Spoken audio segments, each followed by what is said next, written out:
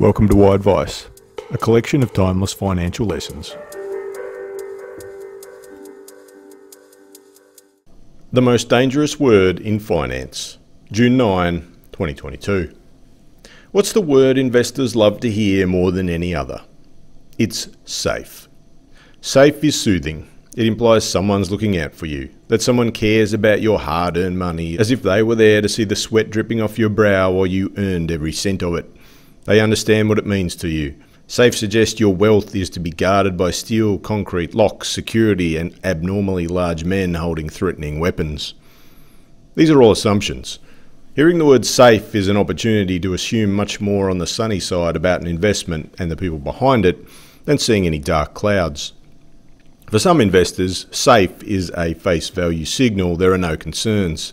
They can have full faith and set aside the need to better understand the details.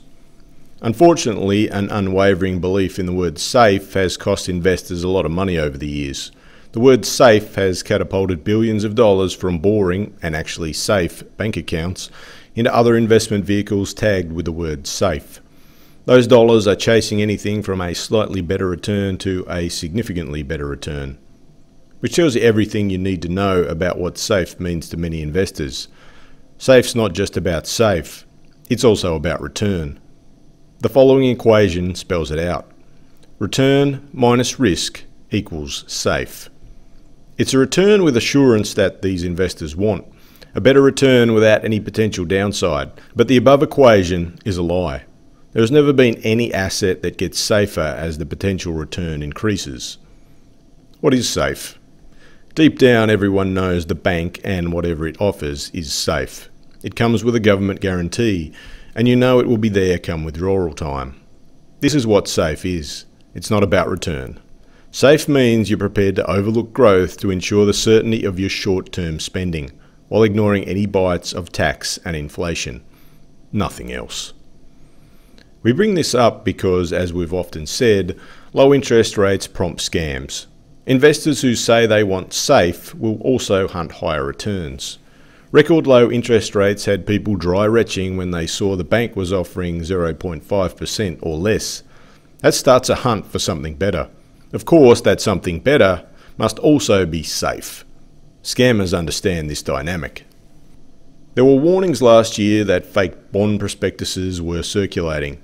Many big financial names were seeing fraudulent offerings in their names. Vanguard, PIMCO, HSBC, IFM, Citibank, Nomura. Some of the returns being quoted range from credible, around 2%, to ridiculous, over 9%, but a fixed return is just another red flag. More recently, scam comparison websites were set up to solicit for fraudulent bond offerings. Everything checks out and appears legitimate until the investor has handed over their money. Unfortunately, several people handed over significant sums of money. It's uncanny how well targeted and timed these scams are. Historically, bonds haven't been as volatile as stocks, but they have usually offered a better return than the bank. Many investors don't necessarily understand bonds beyond this dynamic. Scammers know they're not going to get traction with cautious or inexperienced investors by setting up a fake stock fund. Everyone understands stocks are volatile, but bonds are safe, right? This is a two-part problem. First, the scam, which is very in-depth. Cloned websites, comparison options, and copied prospectuses. It looks and feels real. In some instances, there might be a detail missing, but when investors say they've done their research on these details, they probably have. All the names and company numbers check out because the scammers have used real details, except for the contact details. When phone calls are made, assurances are given. All the logistics and details appear correct. The second part is the investment in bonds. The news stories repeatedly reference these investors as being financially savvy.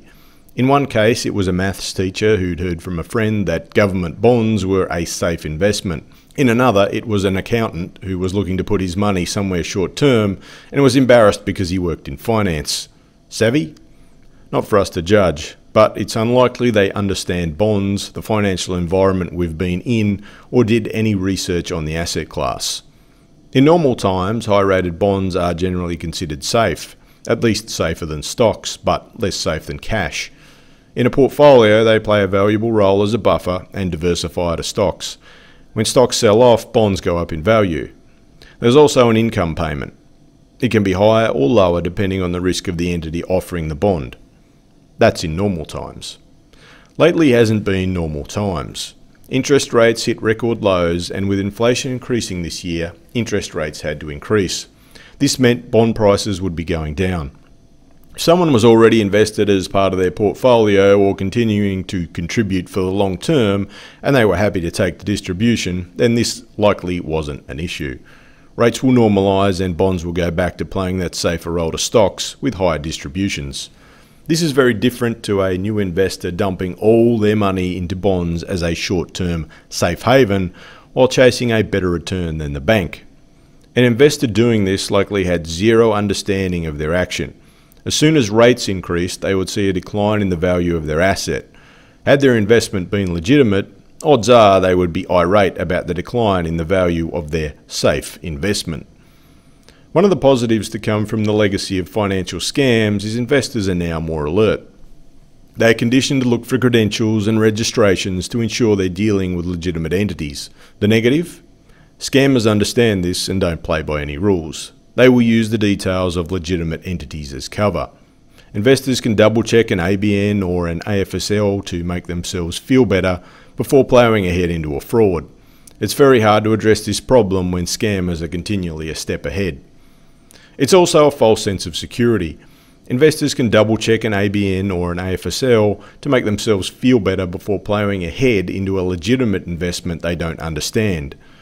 For all the researching details, credentials and registrations, the average investor is still not sophisticated or well researched enough to identify risks or understand how financial markets work. Putting faith in the word safe is no substitute for understanding the basics.